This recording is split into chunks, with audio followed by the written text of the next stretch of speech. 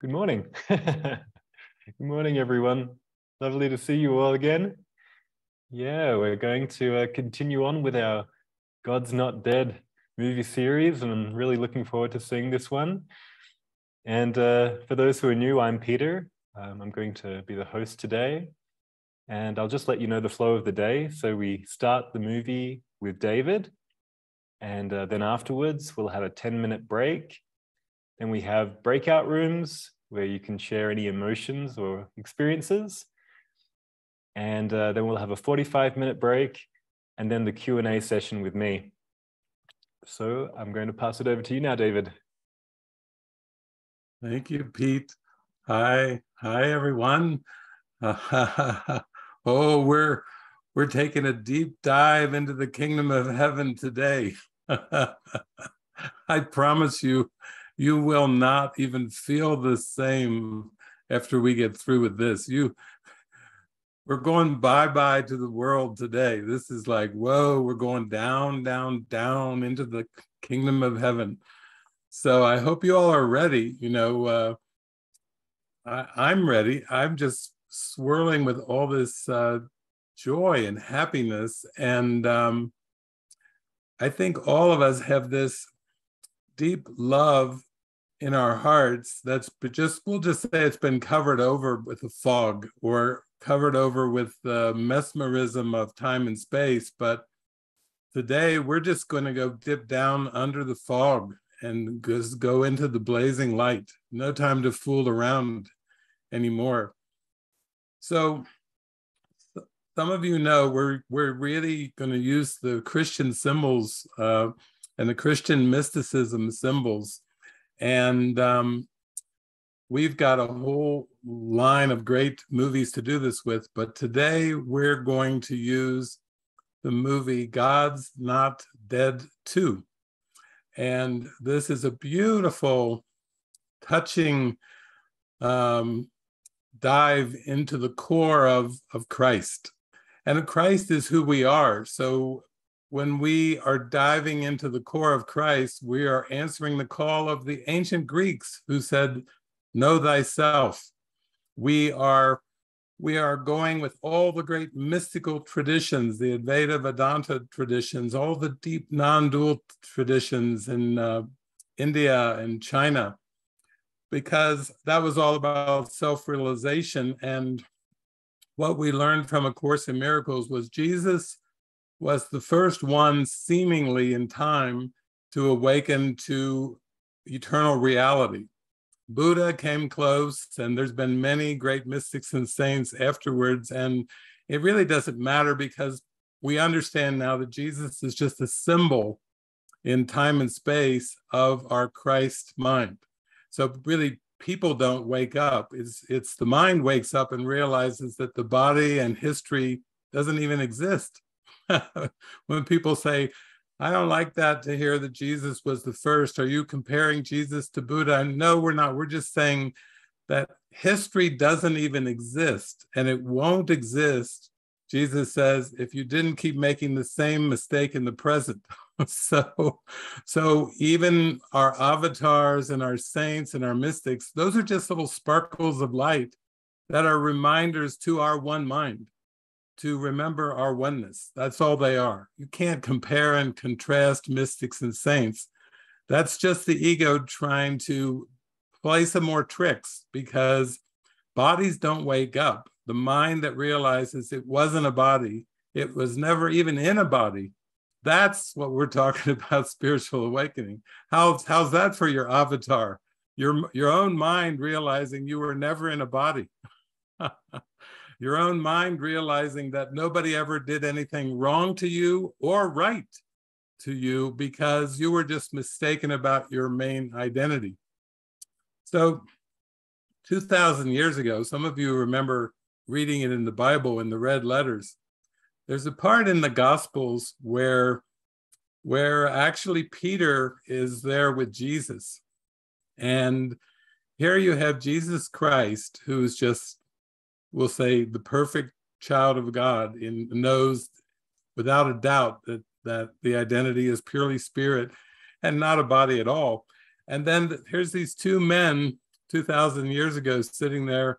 And then Jesus calmly and softly turns to Peter and says to Peter, "Who do you say I am?" Wow. Imagine if you had a perfect reflection of divine love, basically the I am presence, I and the Father are one. And then Jesus is asking a rhetorical question because, of course, Jesus already knows who he is. Don't you love these rhetorical questions? He's just asking a rhetorical question to Peter.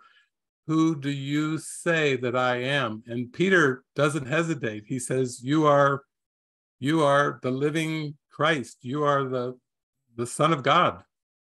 And then Jesus very calmly says, it was not man that spoke. Isn't that lovely? That's not even a conversation between two men. Who do you say I am? Rhetorical question. Peter says, you are the Son of God. You are the living Christ. And then Jesus says, it was not man that spoke, saying, oh, good, the Holy Spirit's coming through you loud and clear. Now, I would say for all human beings, we're simply dealing with that same question.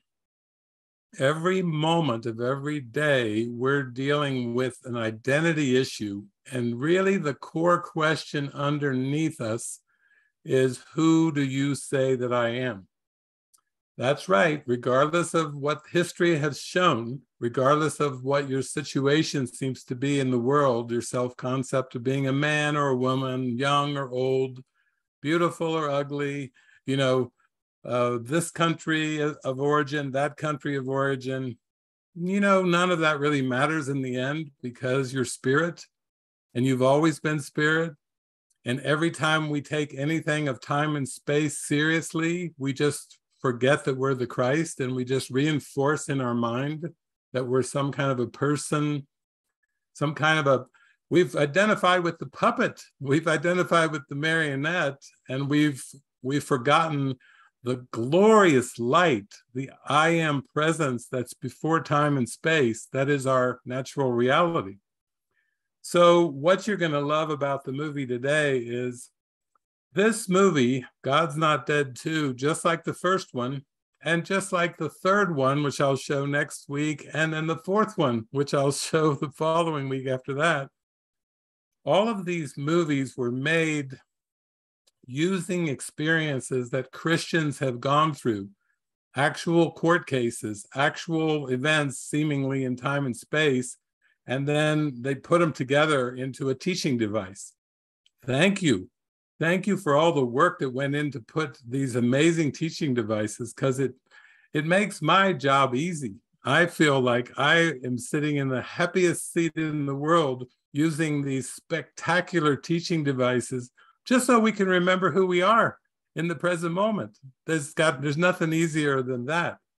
So for me, I have such gratitude for that because the symbols of the world are only parables and symbols that point to the light that we are.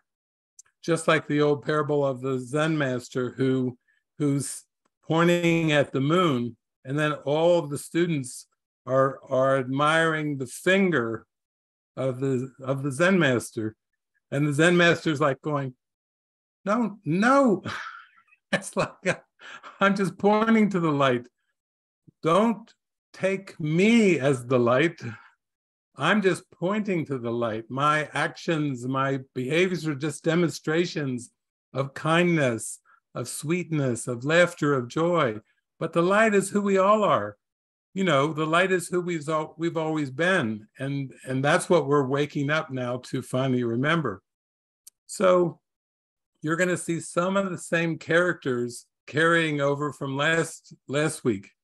We still have Pastor David.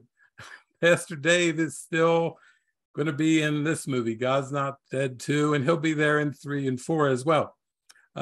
We still have, remember Martin, the Chinese man who was in the class with Professor Radisson and Josh Wheaton, and then how he was the first one to stand up and and say, God's not dead. Last week in the movie. Well, we get to see him continue on, because in this movie, he's just a brand new Christian who's just starting to have a relationship with Jesus and connect to this vast Christ awareness. And he's going to seek out Pastor Dave, and he's going to say, I have some questions. And he has written down 147 comprehensive questions for Pastor Dave. Sounds like the story of my life. I've been going around the world for two and a half decades, and people have been asking me more than 147 questions, maybe more like close to 147,000 questions I have fielded in my happy time on planet Earth. But basically what I'm doing is the same thing that Pastor Dave's doing. He's going to have to simply answer what the Spirit gives him and learn and grow from being truly helpful. Teach what you would learn, teach as a means of conversion in your own mind, so that you let the Spirit of God speak through you with every person you meet, with every place that you go. And then suddenly you realize that you're one with God, that you're the light, and you've always been the light, and game over for ego. Jesus is telling us the good news is game is already over for ego. Now all you have to do is devote your mind to the light, and the light will show you that it's game over. It's game over. When the Holy Spirit is on the scene, the game is over. The game of ego is over. Light and darkness cannot coexist. Perfect love casts out fear. Once you identify with the Holy Spirit, game over for the ego. No more fear, no more guilt, no more challenge, no more struggle. Strike three, ego. Oh, you're out of there. Go and sit down because the game is over. So today, once again, today's movie will be a very, very, very deep practical teaching that involves a school teacher named Grace. And what a great name for a school teacher. She's going to be Grace, and she's a history teacher. And in this movie, she's going to be in her class teaching history. And then there's a student named Brooke who has a question. And basically, she's teaching about Gandhi. And then there's a mention of Martin Luther King. And then this young woman, Brooke, who's a student in the class, who is not a Christian, but she's just asking a curious question about Jesus. And so Grace, being a history teacher, starts to share a few things about Jesus as well. Now, this is beautiful because Gandhi is mentioned, and I find all beautiful expressions of love and light are so open-minded. Gandhi, even though he was raised as a Hindu, Gandhi studied the Bible, and Gandhi really thought Jesus was a cool guy. He really liked the teachings of Jesus. Gandhi was inspired by other teachers and writers in India and even in like Russia. Tolstoy was a writer in the 1800s and the early 1900s. And Gandhi was really influenced by the writings of Leo Tolstoy. Martin Luther King was very inspired by Jesus, but Martin Luther King was also inspired by Gandhi. You see, the ones that wake up to the reality of truth are inspired by the symbols of the bright symbols in this world that come in with clear thinking, non-judgmental thinking. You see, religion was never meant to be exclusive. Any religion that says this is the only way, that's the ego speaking. There are many pathways to God, and in these many pathways to God, you start to realize, wow, it's my own state of mind that is my religion. If you're peaceful, you are religious in the true sense. You're spiritual in the true sense. You're free in the true sense. When you are peaceful, when you are joyful, when you are happy, you are demonstrating the essence of religion, because the essence of religion is peace and love and joy. It doesn't matter the theology. It doesn't matter the culture. It doesn't matter the language. If you are peaceful, you are demonstrating the highest essence of religion and the highest essence of philosophy and the highest essence of psychology. You're demonstrating the highest essence of music, the highest essence of art. When you are peaceful, you are the representation of God, and God is one, and one is love, and that has no barriers, no limits, no concepts that to hold the truth. There is one truth, and Jesus tells us in the Course, the truth is true and only the truth is true, but that truth is pure love and light. Let's not try to attach that word truth to some kind of theology or philosophy or worldly concept, because our state of mind is everything. Once you open yourself to this state of mind, you can just let go safely of the rest, because the rest was just scaffolding. The rest was just steps to come to the experience of who you really are. So this week, you voted on some themes, and these are going to be the themes that we are going to dive into today and go all the way down the rabbit hole into an actual experience of God's love.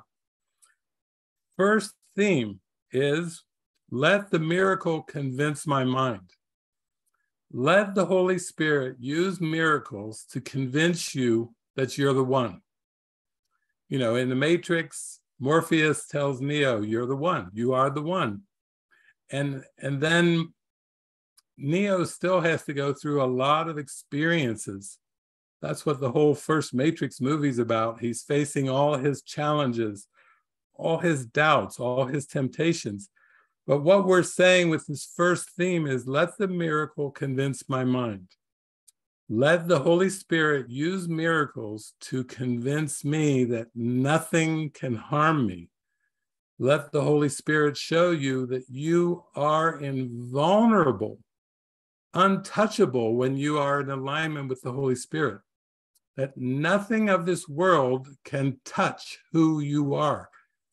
In fact, there's one part in the Course in Miracles where Jesus said that basically this world is nothing more than an opportunity to realize who you are. He says, you are the goal the world is searching for. Try that one on. Try that one on. You are the goal the world is searching for. In the Bible, Jesus says the kingdom of heaven is within you. In A Course in Miracles, Jesus says the word within is actually unnecessary. The kingdom of heaven is you. He's even chopping off the within part. Now, he's not talking about your personality self. He's talking about your Christ self, the abstract love and light and joy. That's what the goal of the world is. That's the kingdom of heaven, is who you are as the Christ. So the second theme is, I am under no laws but God's. Now, in this movie, we're going to find that this very sweet history teacher named Grace, she's going to be accused of trying to mix religion with education. Although she's just a history teacher and she's just answering a question, she's basically invoking Gandhi, and then she mentions Martin Luther King, and then she mentions Jesus. But when she mentions Jesus, she's going to come under question, under investigation. She's going to be actually eventually put on trial for just mentioning Jesus and a couple of his sayings in her history class.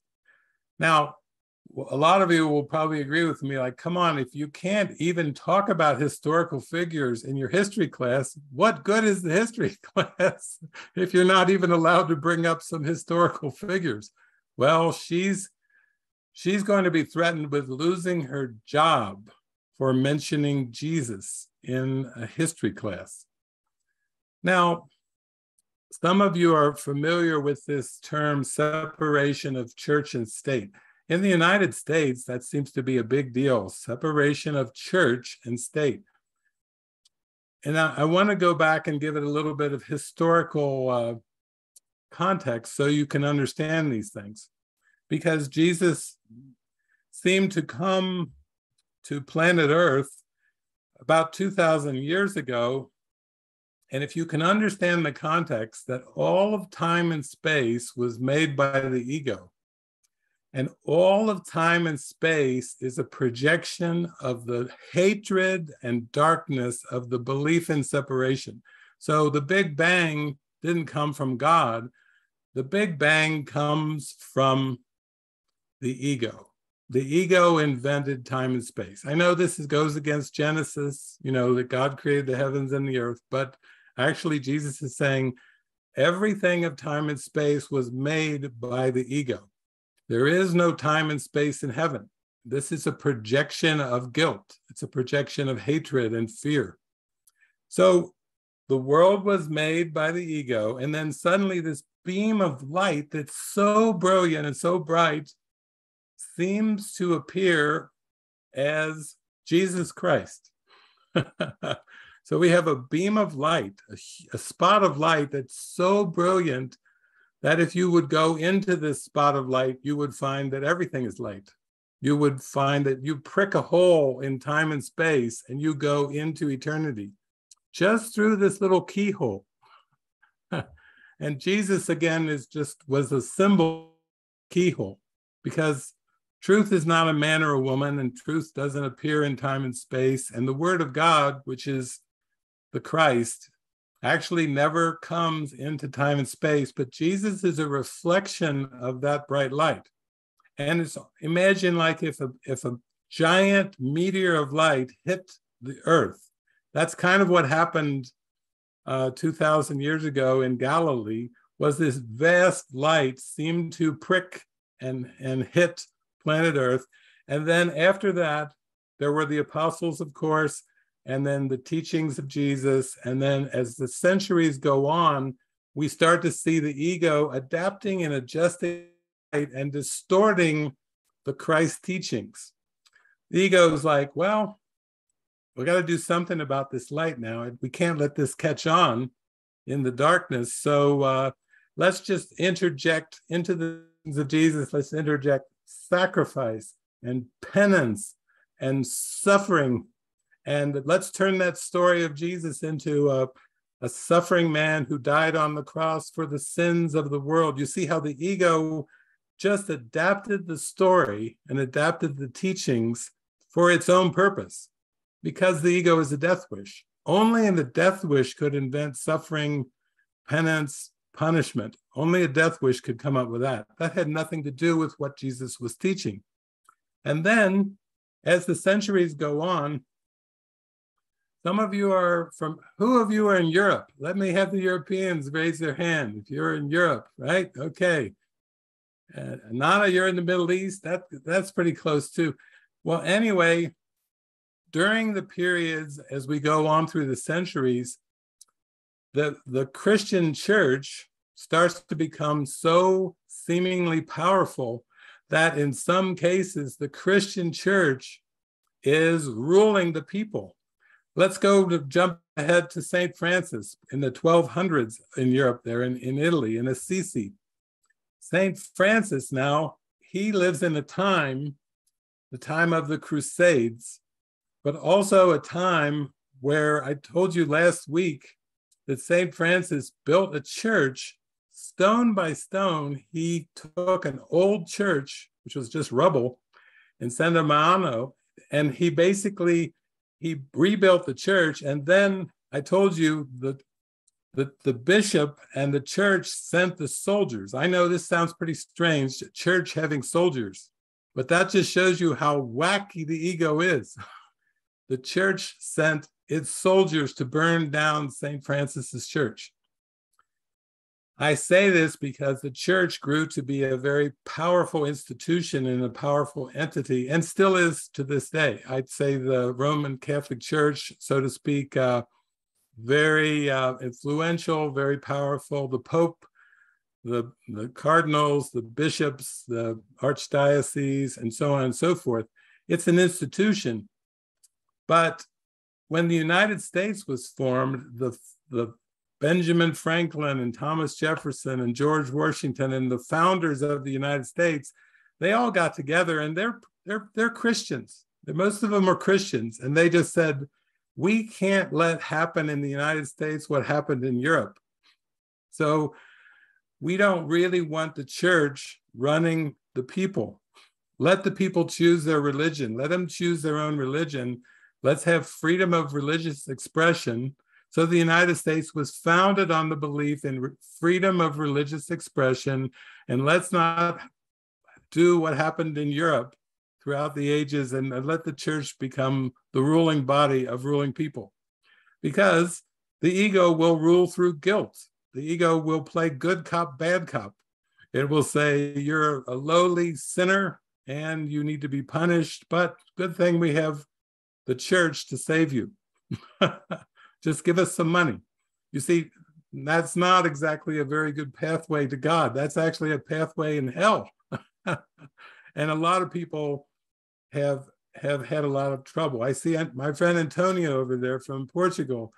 We have a good friend, Miguel, and to this day, Miguel says Fatima was just aliens coming from another place. He denies that the Virgin Mary actually appeared in Portugal and Fatima and on, because people are so resistant. When you listen to the ego, you can't even believe in miracles.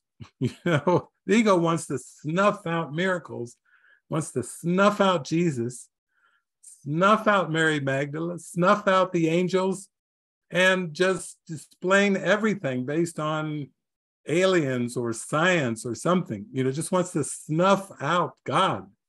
And so the United States was formed on the principle of freedom of religious expression. Well, just like in Europe, the ego was like, that's not good.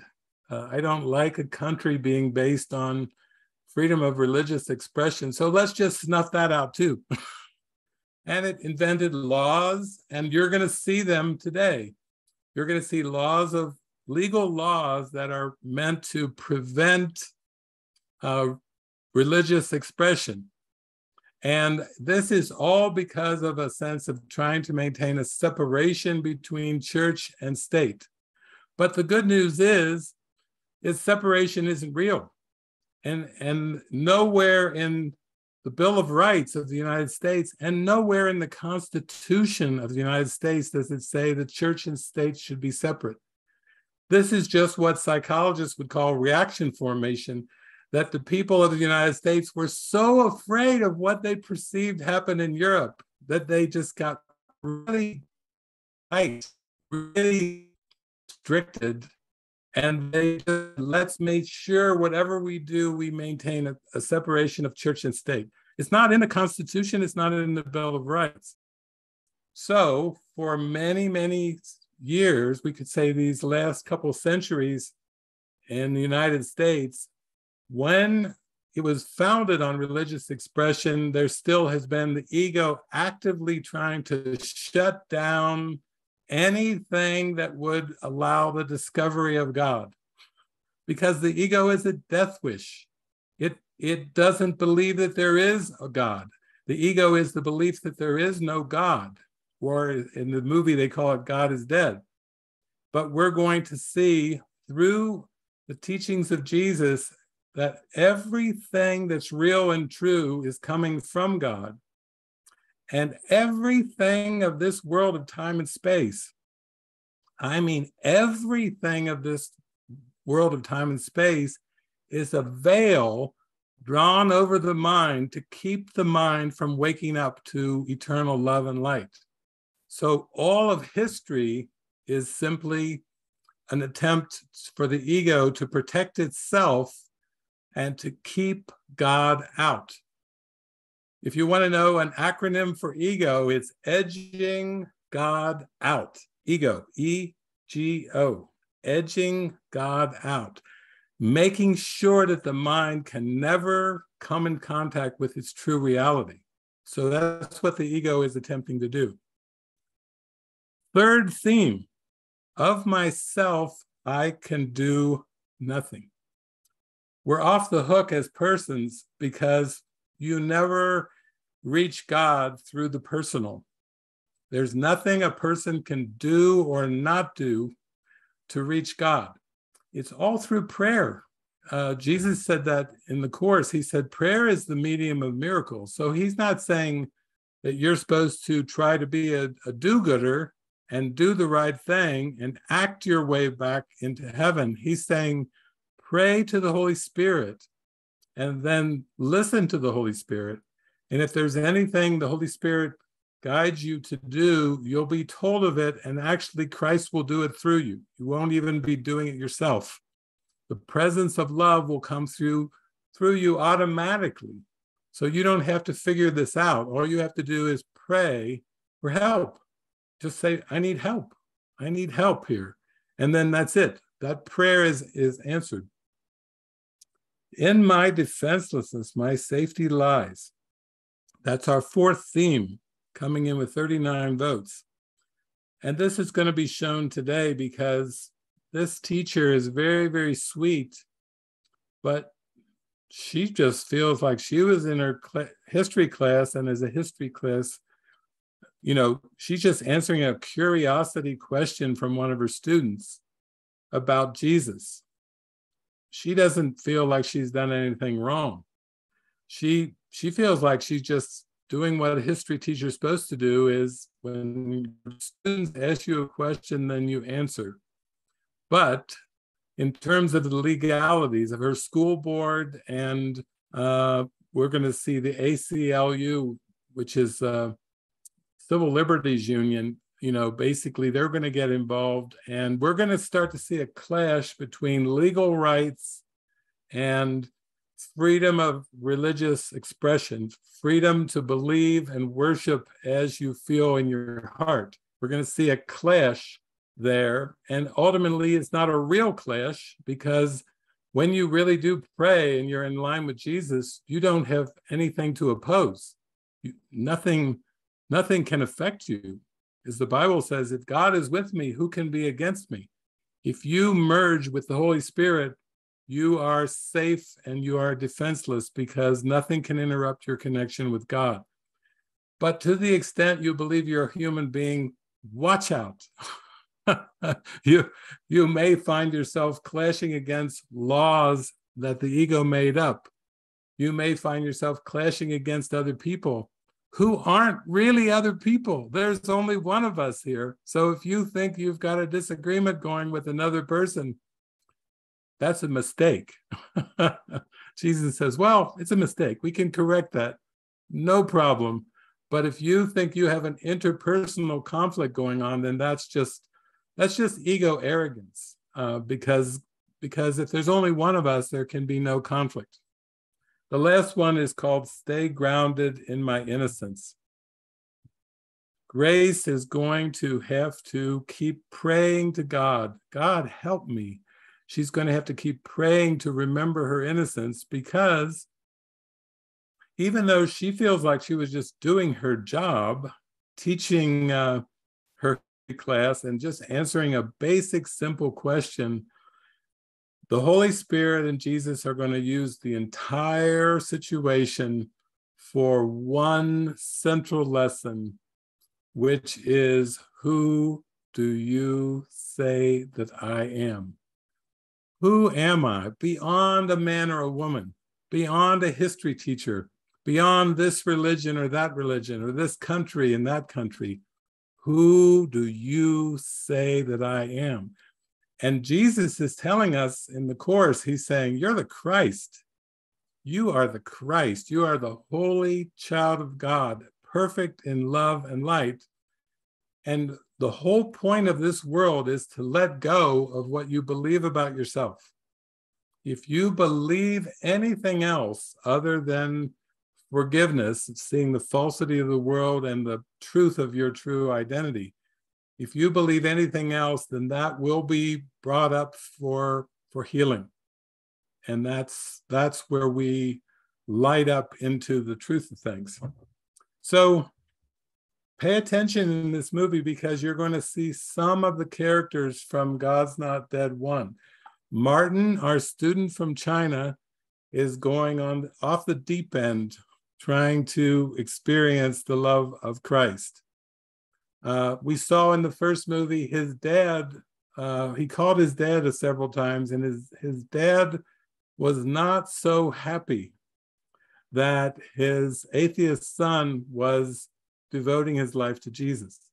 We saw in the first episode, we saw Amy. She was the reporter, that had the car that was all smashed up, the mirror and the glass. And she was the one that had the bumper sticker on the back of her car that said, meat is murder. She was a vegetarian activist. But remember, in the first movie, she was diagnosed with cancer. In this movie, she's going to come out. She's going into remission, and she's still starting to feel her way with her new spiritual awakening. She still has some of the old ideas in there. And like many, she's just afraid of the Christ. We could say that the whole world is a projection of the fear of the Christ, the I amness of the light. We'll see that there's Pastor Dave is still struggling, but he has his sidekick, Pastor Jude from Nigeria, is back. And then we're going to find a new cast of characters coming in too, that basically are going to lead us towards, it's going to be a tearjerker today, but it's not a sad movie.